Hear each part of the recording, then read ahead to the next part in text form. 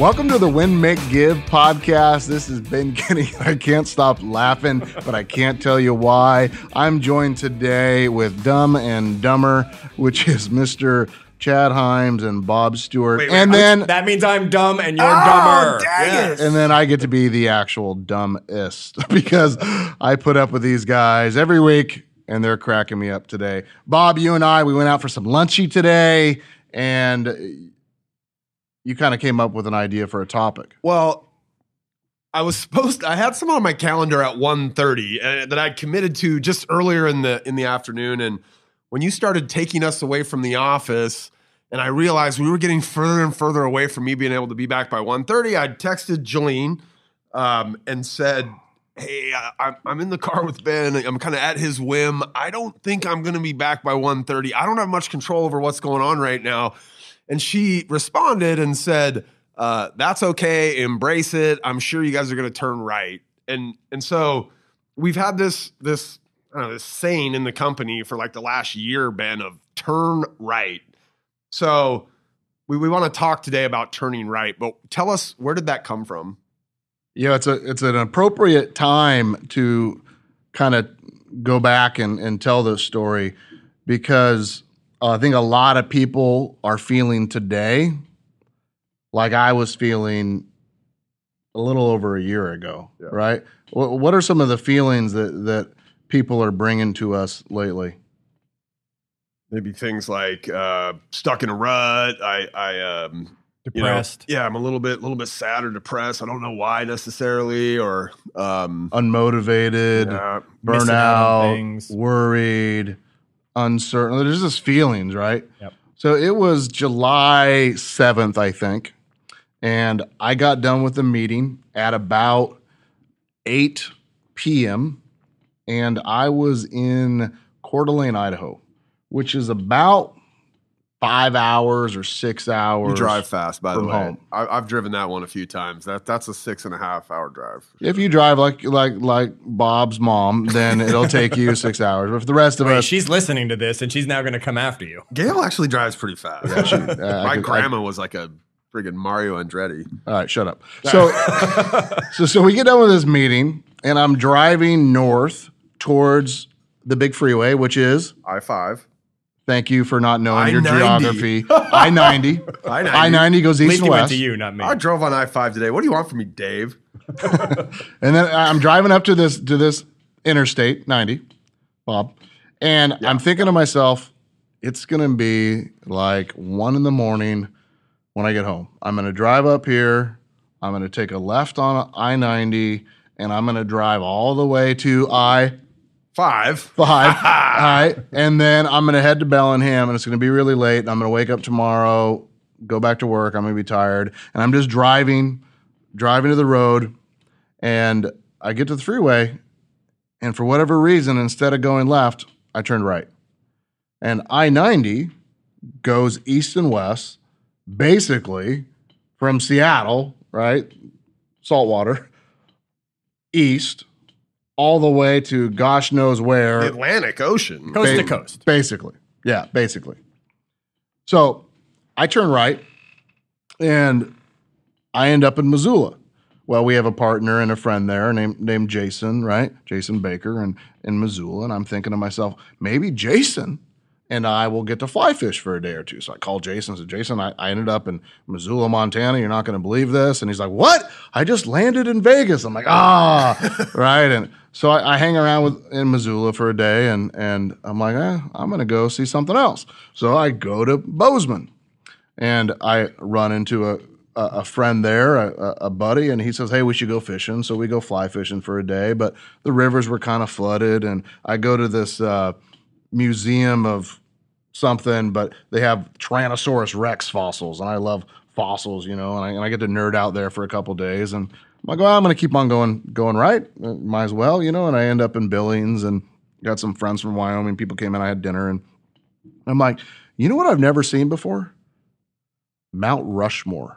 Like, I've never seen Mount Rushmore, and I'm going to go Mount Rushmore. Now, mind you, I hadn't planned this trip, so I had the clothes that I was wearing, right? And I was in my truck, Ford 150, right? And I'm driving my truck, and I'm a couple days into this, so I go to some store, Cabela's or whatever, and I buy a T-shirt and a pair of shorts, and fly rod, and I get a couple things, and I throw it in my truck, and I keep going.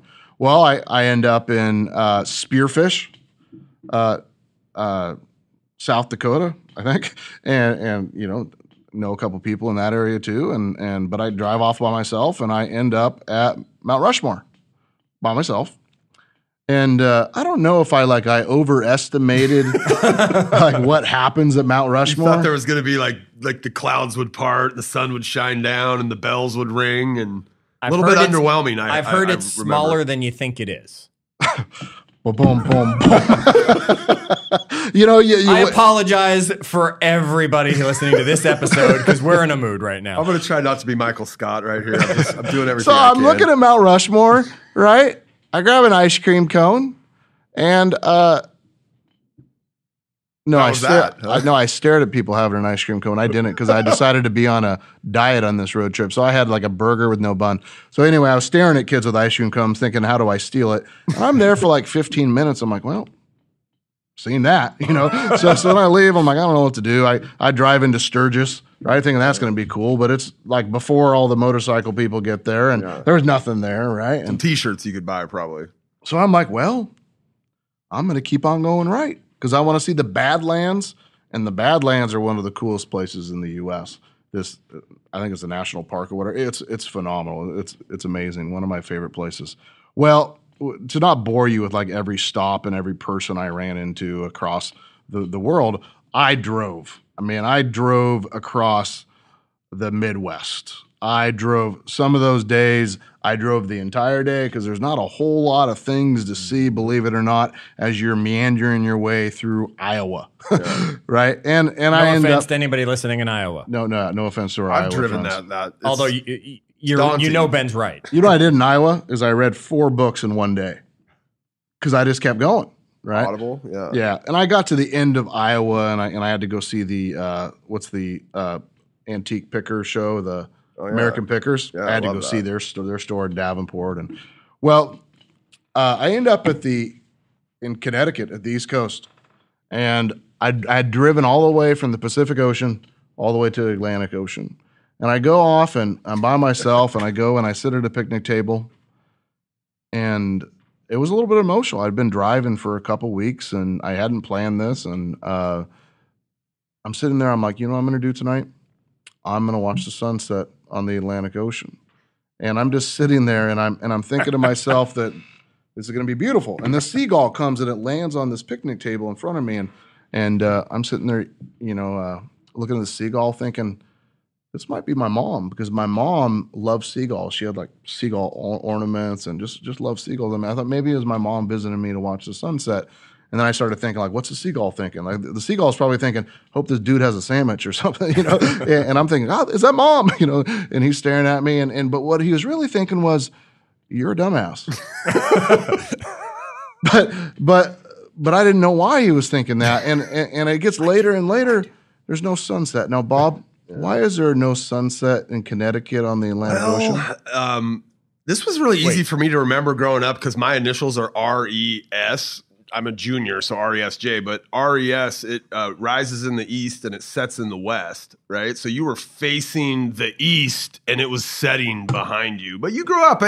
I'll give you an out on this one. We grew up on in Washington State where the water or the sun. We've seen sunsets on the water. 40 plus years over the water is where the sun sets. That's what it does on the ocean every day, right? But if you're on the East Coast, nope. You're missing out. Yeah, you gotta wake up early. Beautiful sun rises over the water. Yeah. Not when I get up. The sun has risen.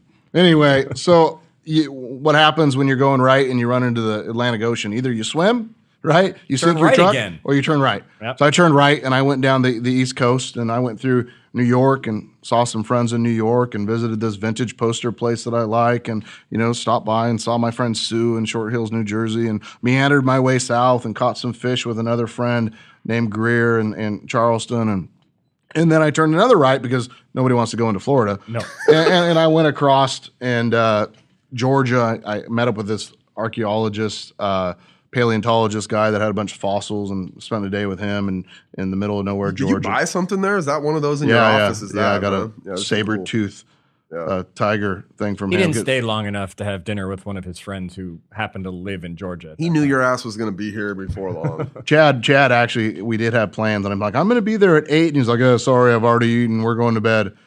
Like the one time in my life, I'm driving through Georgia. I said breakfast the next morning. And he's like, no, sorry, it's too late for Nita and I. We had dinner at 4:44. Don't act surprised. It's pretty disappointing. Anyway, so I drive across the South, and I go through New Mexico and Arizona and Texas and end up in California. When you got to take a right in California, and anyway, I end up home.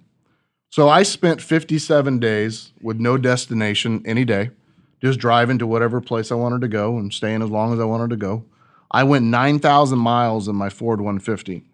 And the day before I get home, I stop in the mountains around Wenatchee, Washington, and meet up with our friend Tim, and we're out just looking at wild animals and camping out in the woods. And I have 9,000 miles and 57 days straight of driving, and my freaking truck breaks down. Like, I'm 100 miles from home, and my truck breaks down, and I'm almost there. Sounds like a country song. Well, I got some time to reflect because I was sitting in the middle of the woods, and I really thought about the trip. And the trip meant something more than taking a break. Because I worked every day, I read books every day, I took calls when I had to, I kept everything going in the right direction. Some of my people said it was actually, they were more productive with me than I was when I was here, so some people want me to leave again. But I had a lot of ahas in life and a lot of takeaways, and we kind of came up with a phrase today, Bob, turning right. Yeah. And turning right is when you decide at some point things in your world have to change. And instead of going the normal left that you always go every single day, right, you do something different and you turn right. And so we might want to encourage you, if you're feeling a little bit down or you got something you're challenged with or struggling with, maybe you could turn right and make some changes. So let's talk through, Bob, maybe some of the takeaways from the trip. So I love this around. We try to do this as much as possible around here. And look, it's not always easy, but the best answers are the ones you can act on now. Simple is the secret, I think, is something that kind of came to you during this time. Why? Like, why are the best? Well, I mean, I think maybe it's kind of intrinsically obvious why the best answer is the one you can act on now, right? But why is simple the secret? Well, I think as if I was driving through there, I thought if I'm going to spend 57 days away from home and I want to come back and I want to change some things in my life so I can get my energy back and get focused and feel productive and be happy and all sort of things, then I have to change some things. Well, when things are super complicated, you come up with lots of reasons why you can't change it, right? And you actually don't do anything. I also found that the vast majority of answers were already inside my head. I just needed time to think about it. Right. In some ways, boil them down, right? The answer's got all this stuff around it. When you boil it down to the simple answer. Process it, right? Eliminate some things, narrow it down, have some conversations, read some books, that sort of thing. And then all of a sudden you wake up and you're like, this is what I got to do. And I did some, minor things and some major things. Like a minor thing I did was I moved my office to a different location in the building, in a place where I could shut the door and have some time to focus on my priorities.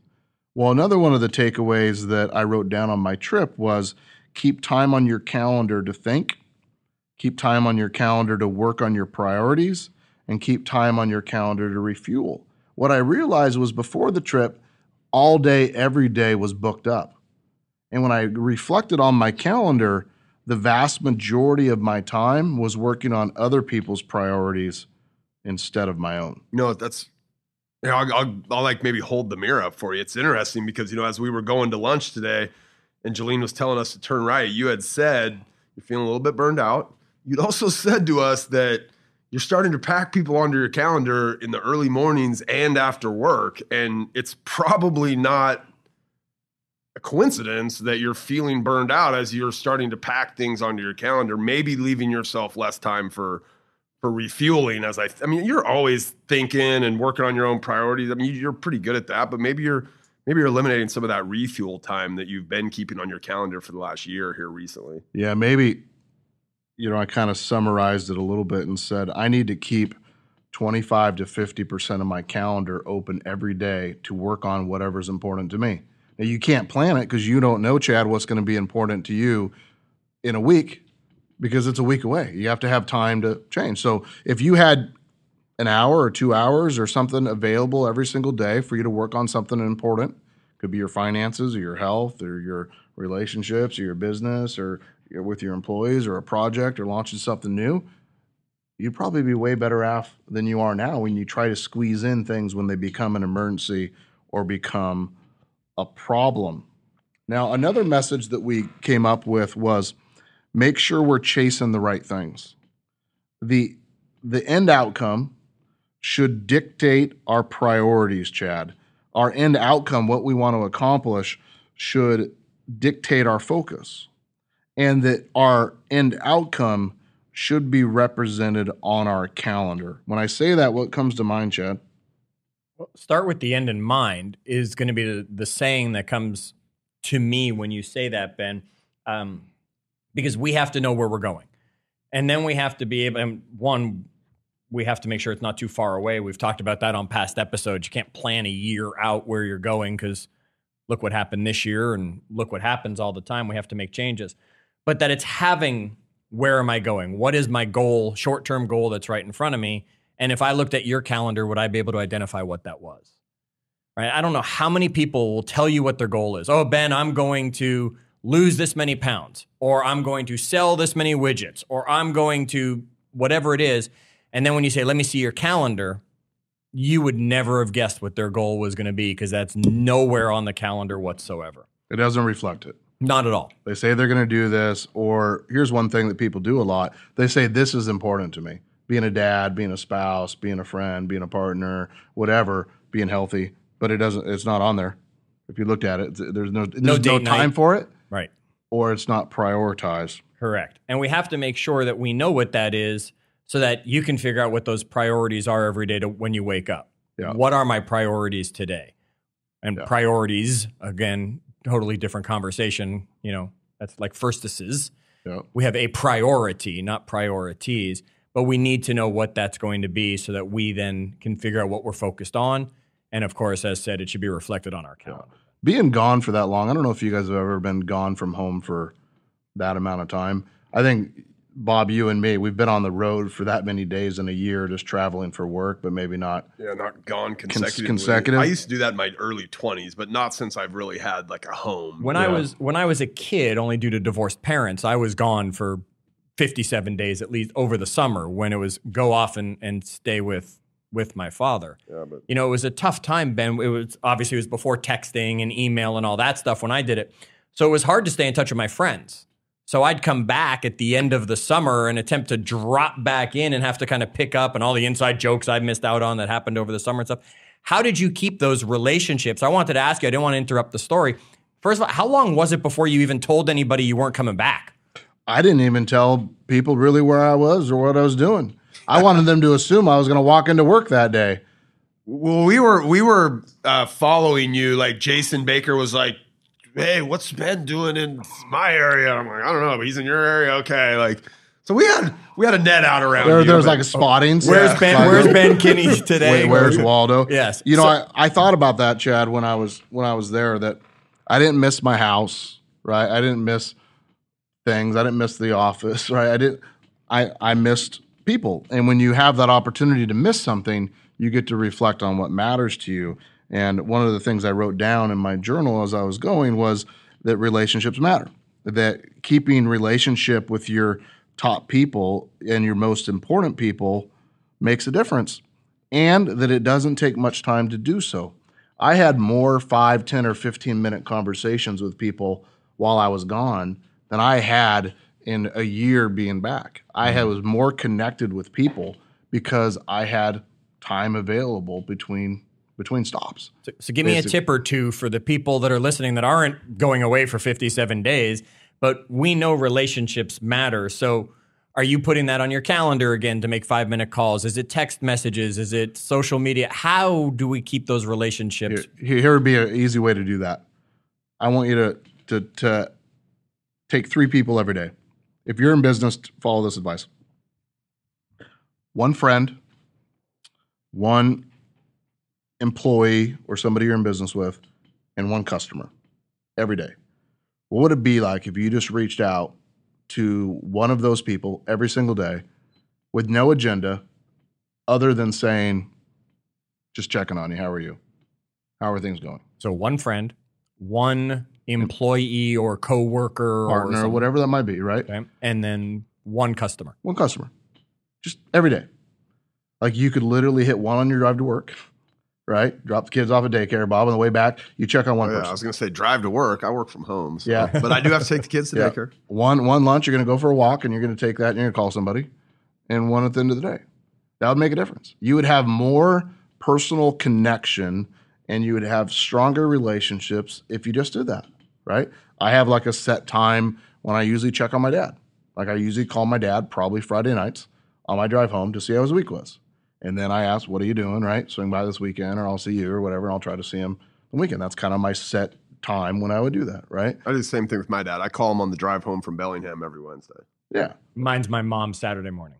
Yeah. There you go. Right? So maybe the fourth one is one person in your family. And you will find that those relationships will start to matter more to you.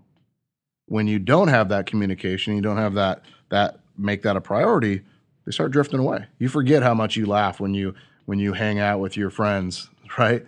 And tell those old stories or the family. We'll stay away or from your whatever. old stories. I was just going to say. Future episode. 603? Yeah. 603. Save that for later. 603. Absolutely.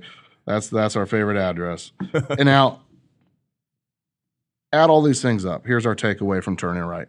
When things get rough, when you're starting to feel down and you feel like you can't quite handle it, just turn right. Don't go the same direction. Just change something. You don't have to disappear for 2 months, but you could disappear for an hour or a day or a weekend or 15 minutes at work. Just change something. Go to somewhere else for lunch, walk somewhere else, just leave. And what I found is that taking that with many rights has stopped me from having to take a major right again. That if I can keep time on my calendar, and thank you for calling me out on that, Bob, because it's been a busy week. Yeah. If I can simplify things down into things I can act on now, that if I truly believe simple is the secret, I'm going to be better. If I take the time to do the 1-1-1, right, and reach out to relationships because they matter, and I make sure that I'm chasing the right things in my life, there's only one other thing that I came up with that I needed to keep in mind, that I need to think about. And I wrote down that I don't focus on what might happen in the future. Don't focus on what everybody else is doing. And don't focus on what everybody else says is coming. And I think now is a really good time for that last sentence, right? There's a lot of fear of what's going to happen with an election or the stock market or the economy or the real estate market or the world, right? Global warming or what other problems. I could spend a lot of my time and energy worrying about the future, or I could really focus on living right now in the present. What are the saying is, if you spend too much, I'll butcher this, but the idea is if you spend too much time thinking about the past, you're probably depressed. And if you spend too much time thinking about the future, you're highly anxious. Yeah. And you have anxiety, right? That sweet spot is living in the now. Yeah. So let's end this. I'll give you guys a list, Chad. Yay, a list. 9,000 miles, drove through over 30 states, read over 40 books. There's a couple of locations that stand out to me that if you're looking for somewhere in the world to go, I'll give you a few of my favorites along the trip. All right. There's really nothing better than Missoula and Bozeman if you want to explore Montana. Just make sure you get an hour away from those towns and go see what the real wilderness in the world looks like and go see a river or a canyon. The Badlands of South Dakota are some of the more incredible things I've ever seen. They're just bison walking across the street and bighorn sheep running around, and it's just phenomenal, and rattlesnakes everywhere, and it's hot, and it's incredible and it's beautiful. As you continue across the U.S., there's a bunch of amazing little tiny towns all over from Iowa and Nebraska that if you get off the main freeway and you drive a little bit, you can go to some of the best diners and best little old towns and just walk up a main street that's a half mile long that you've ever seen. As you get to the East Coast, Burlington, Vermont was where my friend Adam lives was what a surprise. What a great place. Chicago is a city that if you like to eat and you like to be a tourist, it's a great place to be. And then Charleston. What a great city. Cool city, yeah. Right? A great city of food and history and so on. I'll give you a couple other last ones. The White Sands National Park in New Mexico. One of the more beautiful places that I've ever seen. The sand is so white, it blinds you. I actually blend in when I stand on it, but for the rest of us, it just blinds you. And then throughout New Mexico, there's all these really interesting cave dwellings where you can hike in a half mile or a mile and see this city that used to exist in the center of a canyon that's built into the walls. It just blows you away. And then the cactus forests of Arizona, saguaros, is that how you say those? Yeah, pretty phenomenal. Of course, you got to see Yellowstone, and then my Did favorite. You go through Yellowstone? The other one in California, Yosemite. Yeah, Yosemite. Yellowstone's I think a little bit better than Yosemite, but I did Yellowstone's swing through. Super cool. I did swing through there. I stopped and met a couple of people I'd never met before, a fellow Clash of Clans buddy in Southern California, another one in Indianapolis. You never know what might connect you to something. You never know, right? And then I ended up in one of my favorite places, which is the Pacific Northwest, which I called home. And if you take enough rights, you eventually end up home. Isn't that nice? Yeah. We used to call it Ben was off the grid. Now you're turning right. So, folks, even if you can't turn right, like Ben said, and actually go on, you can go off the grid. You can turn right and just take that little time to make a change. Our piece of advice for you today, from all the things you just heard from Ben, is this. Don't be a passenger in the car with Ben driving if you're not ready for an adventure to possibly happen, because you never know when he might turn right with you there. Folks, remember, join us in our Facebook group, facebook.com/group/winmakegive. Let's hear about some of your tales as you've traveled across this wonderful country. And don't stop visiting winmakegive.com, where you can share the podcast with others. And, of course, you can find out all the links that we've been sharing in all of our episodes. Check out the stuff happening at winmakegive.com. Until our next episode, wash those hands, turn right, and as always, do good.